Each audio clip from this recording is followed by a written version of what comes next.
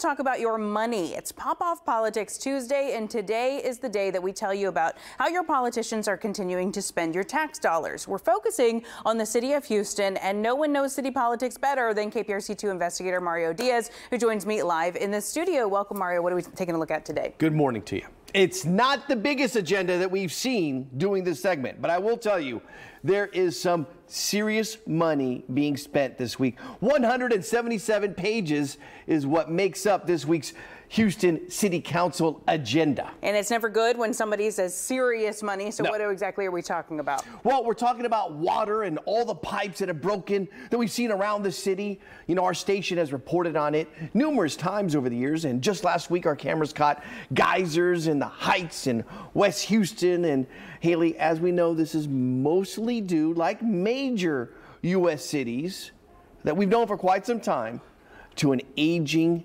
infrastructure. Yeah, and the city has been talking about fixing these pipelines, and but we are the fourth largest city in the country. What's taking so long? This isn't going to just happen overnight. It's not going anywhere anytime soon. You're absolutely right, Haley. And it's why Public Works is calling on the city council to approve nearly $48 million in emergency repairs. And that's just to get a handle on all the water leaks. Now, Public Works will tell you, there's the agenda item right there. It's agenda items 17 through 27 this week.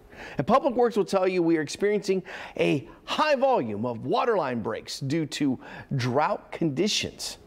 Carol Haddock and her team will also tell you that these breaks are at lower levels in prior years. While that is in the eye of the beholder, she says Houston's water would not be able to complete the necessary repairs to maintain the water distribution system. That's in the eye of the beholder. What do you mean by that? Is it not really at lower levels than previous years? Well, what we did is that we took a look at the city's 311 data for the last month. Our ace producer on this, Jason Wynn, did this for me. Thank you so much, Jason. This week we found 5,660 water leaks that were called in and 3,112 calls for service to fix them. Now, we had TJ Parker report recently. That is double the amount that we had at this time last year. We're talking about $48 million. That's a lot of money. And it can't all be going to one contractor. So No. What they're doing is they're splitting this up, okay? There are 11 companies that they've enlisted to basically pull us out of this current mess. But I will tell you, they've been doing this for quite some time, okay? The city council vote is tomorrow. These are the 11 companies that the city council will use to help get us back on track, because we've seen emergency agenda items concerning water mains now for quite some time. And their contracts for this week range from $3 million to more than $11 million.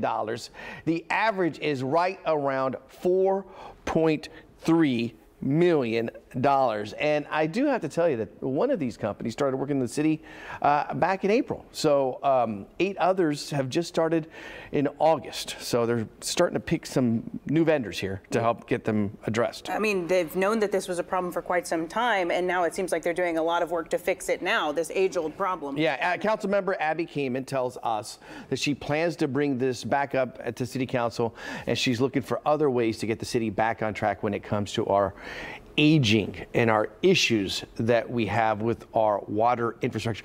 You have to keep in mind that the cities and the previous administrations have been talking about this problem for years. It's not as if all of a sudden, oh, we're walking up on a problem, we got a problem all of a sudden. No, they've known about this problem for some time. They just didn't stumble upon it. It just hasn't been addressed. And now they're trying to figure out, now they're calling this all emergencies, right? These are all emergency issues. Well, guess what happens when it's an emergency? It doesn't go out for bid. So they just select the vendors and they just go boom, and they start voting on it. Usually what happens is, you know, you have a problem. Hey, we need to get a contract for this. So let's get some bids in for this. And you start an RFP process. But because it's an emergency action, they just throw vendors out there. So you have to find out, who are these vendors? What's their history? In fact, we have questions on one. We're still waiting from the Public Works to get back to us with answers. So that's the problem here. And a lot of people will tell you that I've spoken with at City Hall, insiders, will say, this is nothing new. It's just a matter of just kicking the can down the road and waiting to address the issue. Yeah, and now we're potentially paying a lot more. Right, and that's the whole point, right? You know, it's like, do we put a Band-Aid on a problem or do we address the problem? Right. Right? You want to be able to address the problem right away and say, hey, let's get this really addressed so we don't put the burden on our residents. They don't have to pay more to get this stuff done. Yeah. So, hey, I got to tell you, check out the new graphics this week. Have you seen these graphics? Anthony, have you seen the graphics? What? The new graphics we have. It's a little bit of Milwaukee Brewers color, but it's nice. Just for pop-off That's politics. right. You know, throw them in city council. Anyways, but I want to thank Jason Wynn.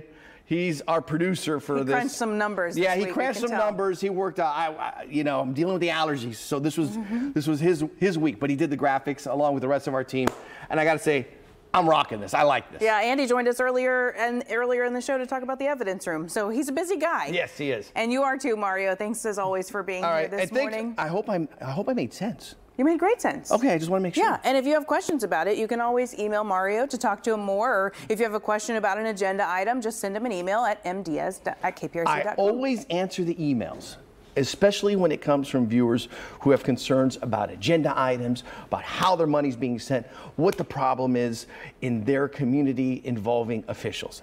That's what we do. That's what we have done. And that's what What drives us. Yeah. Yep. Awesome, Mario. Thanks again for joining us this morning. Every Tuesday morning, Pop Off Politics right here on KPRC 2+.